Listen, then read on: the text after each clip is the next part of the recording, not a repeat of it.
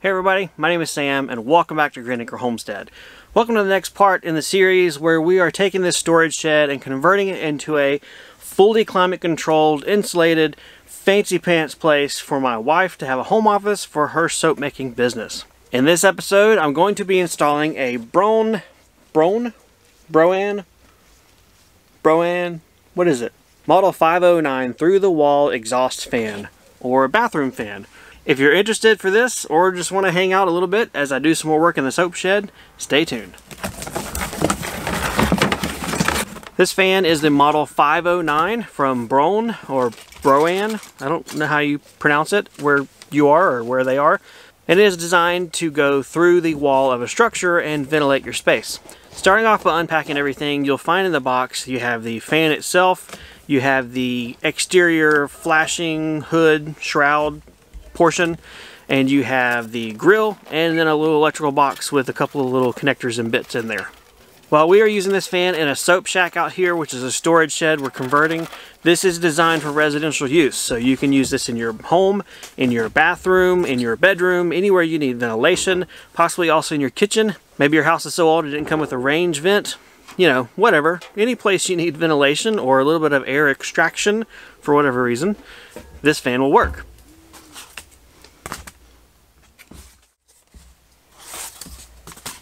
In that box as well, you're going to find a piece of cardboard with a circular cutout. Save it.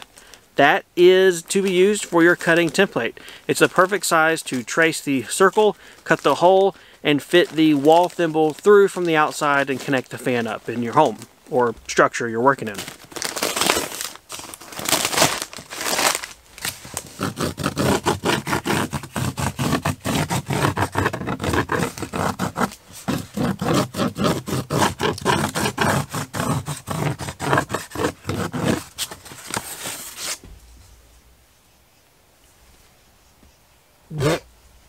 Can't even see that. My pencil's sharp. What is this, some anti-pencil mark wall stuff? Jeez. Huh, what if I got a marker?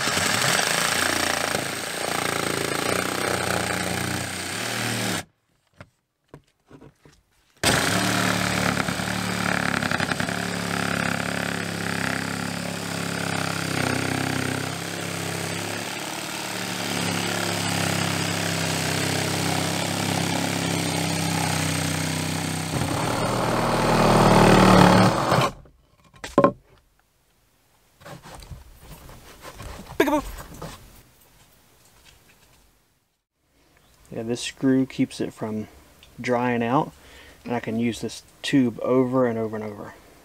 Cool.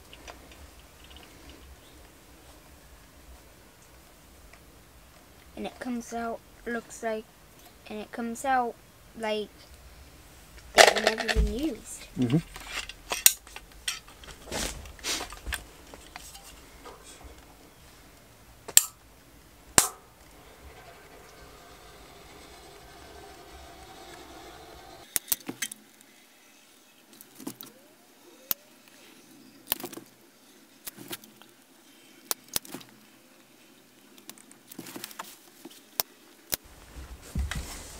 I always like to do a double layer up top because that's where the water will hit and try and run in.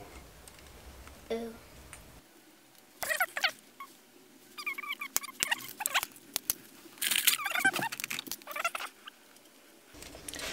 This stuff is called Through the Roof. It's perfect for sealing anything that's going to be exposed to heat and rain and the elements. Good stuff. Alright, Let me take this outside and screw it to the building.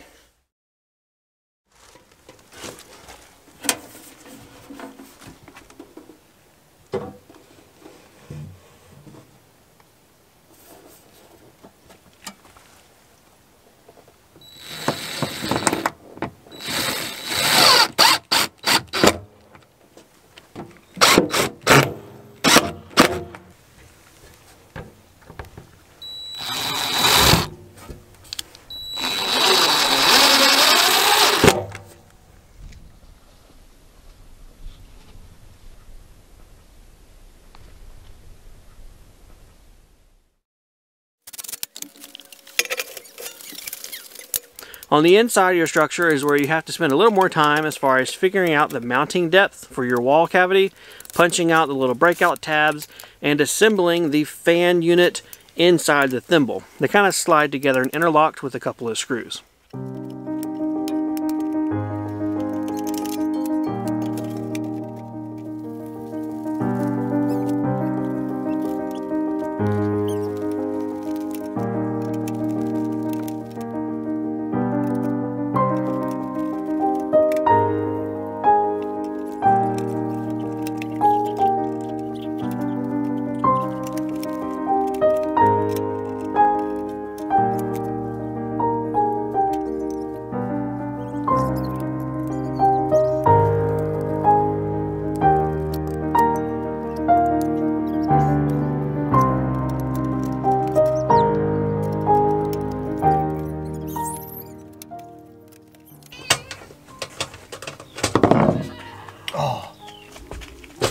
Oh no. Screwdriver down the wall and the inside. All the way to the bottom. Dang it.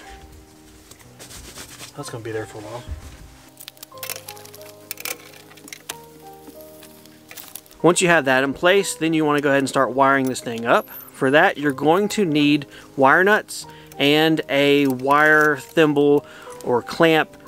I don't remember what they're called, but it's basically the thing that goes in the little circle knockout hole for the metal box and allows the wire to be clamped and held in place, and also not rub on the side, causing out a short or possibly burning the place down. I was kind of bummed out this fan kit didn't come with the wire nuts and the thimble for the electrical junction box, but what you gonna do? Extra things to buy. You're already gonna need the exterior sealant and screws as well, so there's a couple extra things to add to your shopping list. Sorry.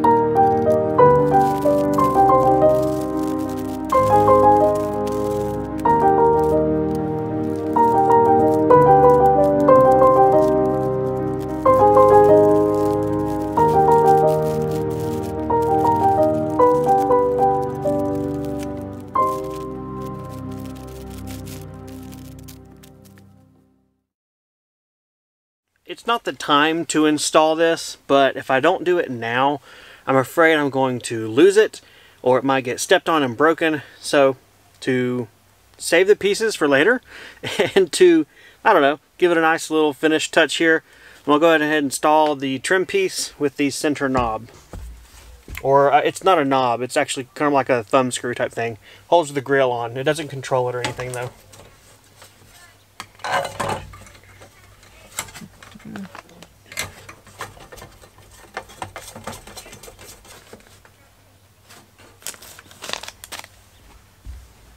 There we go.